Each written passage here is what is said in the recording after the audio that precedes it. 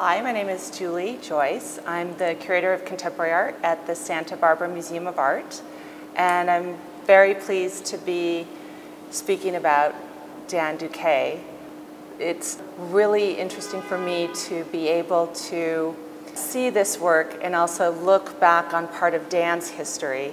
For instance, this particular painting here, composition, which is or takes its name after a Liechtenstein painting. And it also has Dan's typical, iconic, masterful way of blending photorealism into the third dimension. I certainly credit him with. Of course, there are a lot of other influences, such as pop and other movements that run throughout his work. I could go on, but I'm particularly pleased to see this work here. What they look like are composition notebooks. They are enlarged, but they are all painted surfaces. Here we have references not only to his childhood or his years as a student, working with a composition notebook like so many of us did, but also specific references down here, these stickers, which look very much like stickers that any student would put on their notebook, are actually, again, paint on canvas. Here he has included an image of Pasadena City College, his alma mater, where he met fantastic influences in artists like Ben Sakaguchi. There's also references to the Royal Rose Court, and anyone who grew up in Pasadena would recognize that immediately. The Rose Bowl, Bob's Big Boy. We also have a replica of a little announcement or bookmark from one of Dan's shows at the Jack Glenn Gallery way back in the day, and that's from 1975. And you see actually an image of one of his photorealist paintings in that as well.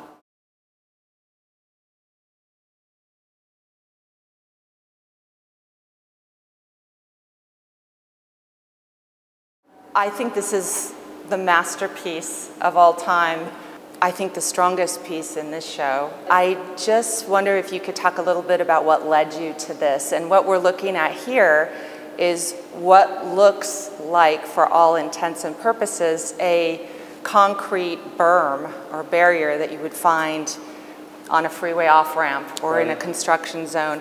But we are looking at the back of the piece, and it is all constructed canvas. It's a barricade. Sometimes they're referred to as K-rails, and you see them along the freeway, as you indicated, and sometimes during times of stress, they'll block governmental buildings' entrances with them.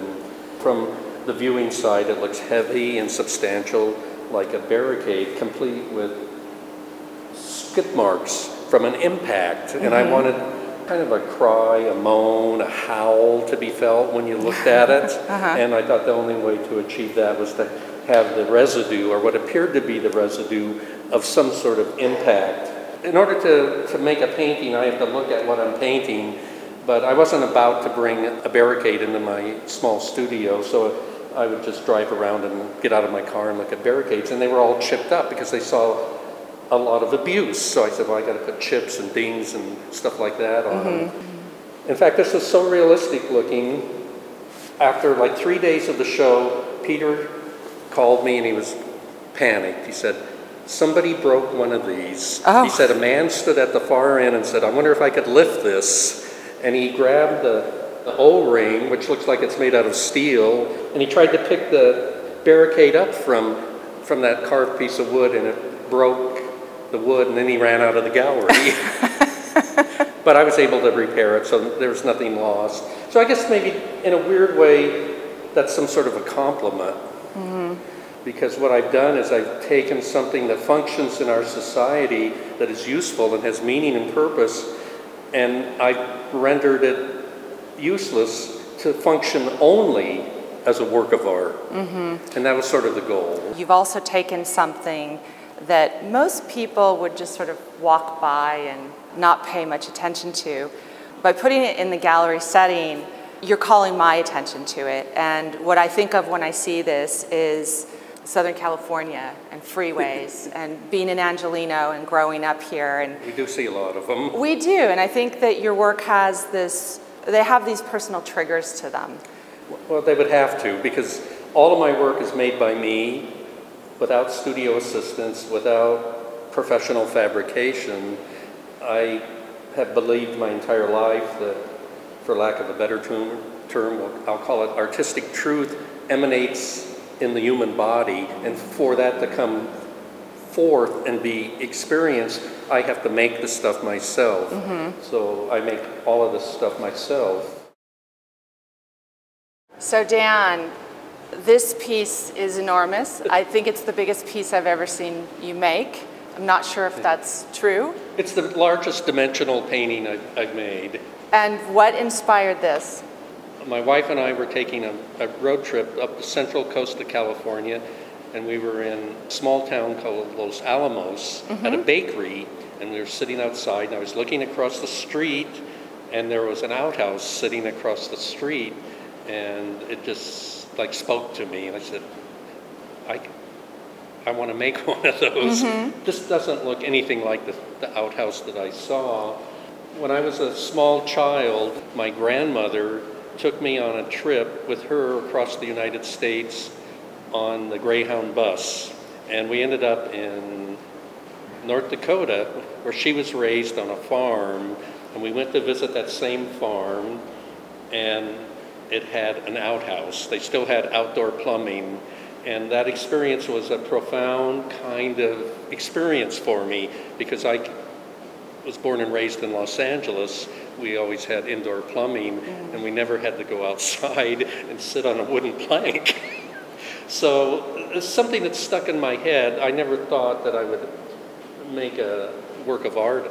So Dan, I see that it has what look like functioning hinges. Is that what I'm seeing? That's what you're seeing. A functioning outhouse would have to have a functioning door. You would want to close the door, I would think. These hinges that look like hinges are not actually hinges. These are cast resin replicas that I made of hinges and glued them on to look like hinges that are rusted and tattered and had seen some abuse, as is the handle and the clips that join the two pieces of plywood. And then the surface looks very much like grained wood. There was a place in California on the trip where I saw the outhouse we were headed, a place where I always wanted to visit, even when I was a student at Pasadena City College back in the Paleolithic period. I'd read an article in the LA Times about this new development with this cutting-edge modern architecture called Sea Ranch. So I wanted to go and experience Sea Ranch. It had been in my mind for decades. So we went to Sea Ranch, where we spent a couple days, and I did a lot of walking around outside, and all of the buildings had turned gray, and then beyond gray, it got bleached out. And I was taken with the kind of metallic silver that the wood had turned, and that was the inspiration for the coloration on this painting.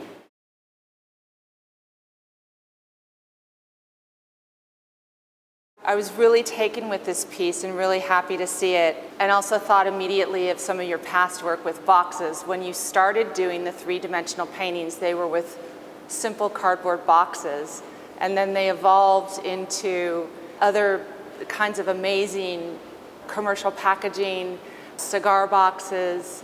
But this is a completely new series, and I understand it has, again, a personal reference for you, and I wondered if you could talk about that. My mother loved red, and she carpeted our entire living room and dining room in bright red, 2.5 to 3 inch high shag carpeting. Wow. Yeah, wow. So I lived in the red world for many years.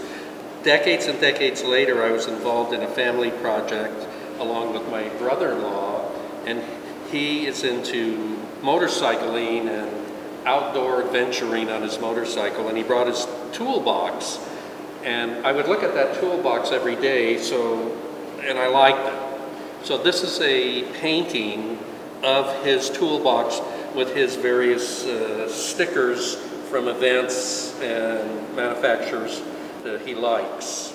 So you can see that it's, it's not really a toolbox. You couldn't use it as a toolbox. It is indeed a painting. So Dan, why don't you just use real hinges? I was asked once that same question. In fact, it was on, I think, my second show at OK Harris, which was the first show of the boxes. And a collector came up to me, looked around the room, and said, "You do everything the hard way, don't you?" And I guess maybe I felt like it wouldn't be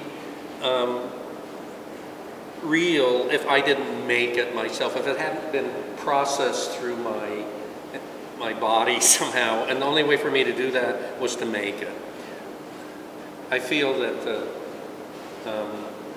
artistic truth resides in the human body, and in order for me to, express that sort of truism, I've got to make it. Mm-hmm. I'm in love with these books. When did you start doing them, actually? I started painting books probably in the 1990s, let's say the 2000s were the first book paintings. These just speak to me personally. Some of these books are the ones that I've pawed through so many times, writing essays or trying to figure things out philosophically or art historically. You taught for how many years at Cal State LA? 32. 32, and I know you were incredibly influential. Several of your students have openly praised you and acknowledged you in very interesting ways. I think Kaz Oshiro, for instance, you were a mentor to him. Are you still in touch with Kaz? Kaz and I are still in touch. I'm very proud of his success. I think he's a great artist. When I started at Cal State LA, I was hired in 1975. It was a great honor to actually have a job, to know that I was going to be able to pay the rent the next month. And to stand up in a class of 40 young, eager people wanting to know about art and to talk and then get paid for talking about it. My enthusiasm sort of blossomed and grew as I talked and found my footing as a lecturer in the classroom. And I think these books, most of these I have in my library. I read them decades ago. These are books that you can't read. There's no content in these books. They're just little paintings. It was important for me to show that whatever I made a painting of, whether it's new or old, that it has been touched, that it itself has a history of contact with the human being, and usually that history physically manifests itself in old torn labels and smudges and dirt and wear and things like that. You've made several different computer packaging boxes. I know you did the earlier versions of the iMacs or the Apple computers as well, which were pretty fascinating. You're making these pointed references to the way you see, but also the way we see, and the way in which information is transmitted to us or mediated to us. And I find that these kind of references, they pop up in a way that's very kind of fun and pop-like, but at the same time, if you think about this, it makes your work, I think, resonate on a really deep level. It's a package. Stuff in a capitalist society, in which we are part of, is packaged and sent out to us to use or understand, including information on the computer and the iPhone. It's packaged information. And I was very interested in the idea of the computer when it first arrived on the scene and what that meant. And I was particularly taken at that time with the euphoria that surrounded it. Like, we're going to all exist.